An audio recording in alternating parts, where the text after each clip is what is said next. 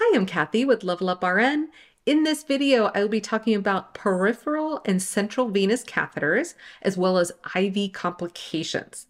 And at the end of the video, I'm going to give you guys a little quiz to test your knowledge of some of the key points I'll be covering in this video, so definitely stay tuned for that.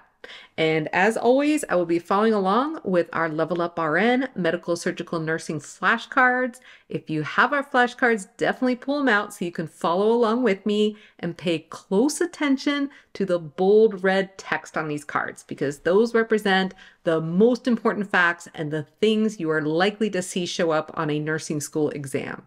Let's first talk about the difference between peripheral venous catheters and central venous catheters. So a peripheral venous catheter is a catheter that is inserted in a small peripheral vein in the arm or in the hand.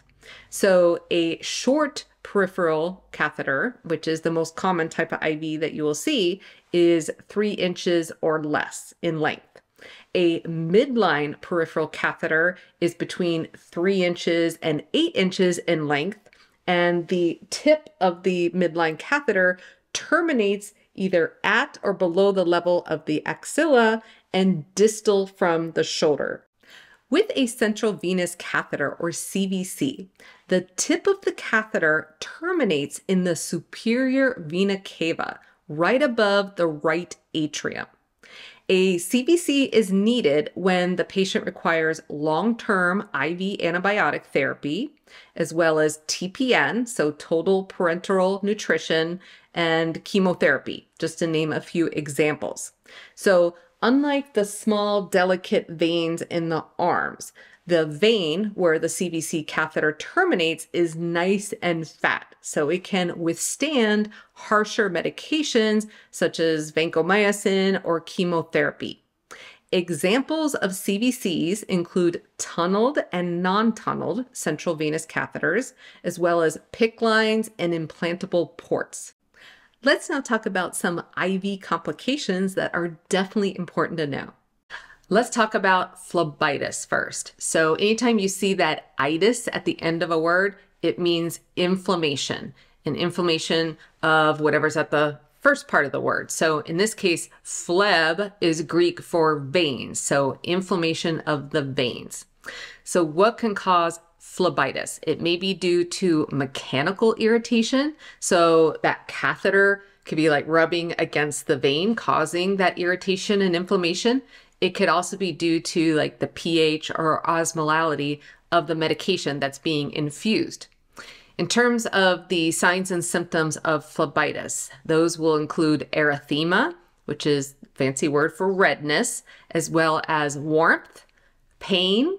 You also may find that the vein there is indurated, which is also a fancy term for being hard. So you'll have a hardened vein and you may see a red streak as well. So those are all symptoms of phlebitis.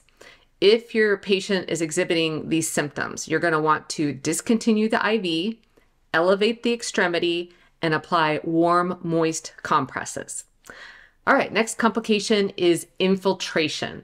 This is where IV fluids or medications leak into the surrounding tissue, so they are outside the vein.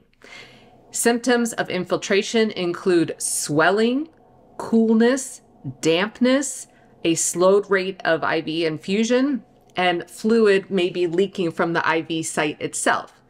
So when I was hospitalized during my pregnancy, which was a lot, and I was receiving IV fluids, my nurse during one shift was very busy and my IV infiltrated such that my arm was twice as big as my other arm. It was huge and it was cool to the touch and it kind of felt damp. And I didn't know at the time that that's what that meant, that my IV had infiltrated, or else I would have discontinued my own IV myself. But I sat there and waited until finally someone came and took that IV out. So in terms of nursing care, you want to discontinue the IV, elevate the extremity, and apply warm or cold compresses depending on what was infusing. So we would use warm compresses for normal or high pH solutions, and we would use cold compresses for low pH solutions. Next, we have extravasation. So with extravasation, this means infiltration, like we just talked about, but with a vesicant agent, meaning a medication that can really cause tissue damage. So signs and symptoms of extravasation can include erythema, pain, edema, the formation of blisters. You may also see necrotic tissues such as slough, and ulceration may also be present. In terms of nursing care for extravasation, you're going to want to stop the infusion. You're going to want to aspirate any residual medication in the IV line, and then you're going to administer an antidote per facility policy. Then after the administration of that antidote, you can discontinue the IV, elevate the extremity, and apply a warm or cold compress, depending on the solution. Next, we have a catheter embolus. This is where a IV catheter fragment breaks off into the patient's venous system. So anytime we discontinue an IV, we always want to look at the catheter tip to make sure it is fully intact. If we look at the tip and we see that a piece of it is missing, that is obviously a sign that there may be a catheter embolus present in the patient's venous system. Other symptoms of a catheter embolus include pain along the vein. It may be severe pain. Also a weak, thready pulse, and hypotension are other symptoms of a catheter embolus. If you suspect that this may be the case for your patient, you're going to want to place a tourniquet high on that extremity and prepare that patient for surgery to remove the catheter fragment. Next, we have an air embolus. This is where air enters the venous system from the IV catheter. And symptoms can include hypotension, tachycardia, tachypnea, and cyanosis. If your patient has an air embolism, you're going to want to clamp the catheter, place the patient in a Trendelenburg position. So this is where their head is lower than their feet. You're going to want to administer oxygen and notify the provider. All right, next we have a thrombosis, which is a blood clot. So we do all the flushing of peripheral IVs and central venous catheters to help prevent the formation of a thrombosis or blood clot, but sometimes they occur. So when a patient gets a PICC line inserted, for example, when they come back to the floor, there are often standing orders in place for a thrombolytic agent, such as alteplase, that the nurse can use in the event that a blood clot occurs. So when your patient has a PICC line and you go in the room to try to do a blood draw or to give medications and you try to aspirate, you're not getting a blood return, then that is definitely a sign that you may have a thrombosis. So you'll need to pull that alteplase or whatever thrombolytic medication is ordered, let it instill in the area for about 30 minutes, and then come back and check the patency of that line.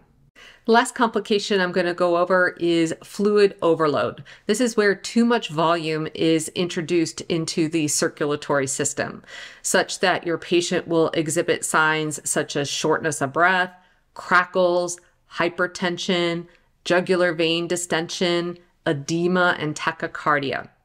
If your patient has fluid overload, you're going to want to raise the head of the bed so it's easier for them to breathe. You're going to want to slow the infusion rate so we're not overwhelming the circulatory system. And then we're going to monitor the patient's oxygen and vital signs, and we may also need to administer diuretics as ordered by the provider. All right, it's quiz time. I've got 3 questions for you. First question, where does the tip of a central venous catheter terminate? The answer is in the superior vena cava, just above the right atrium. Question number 2. What IV complication can cause crackles and shortness of breath and requires the infusion rate to be decreased? The answer is fluid overload. Question number 3. What IV complication requires aspiration of any remaining drug and the administration of an antidote? The answer is extravasation. All right, that is it for this video. I hope you have found it helpful. If so, be sure to hit that like button. Take care and good luck with studying. I invite you to subscribe to our channel and share a link with your classmates and friends in nursing school. If you found value in this video, be sure to hit the like button and leave us a comment and let us know what you found particularly helpful.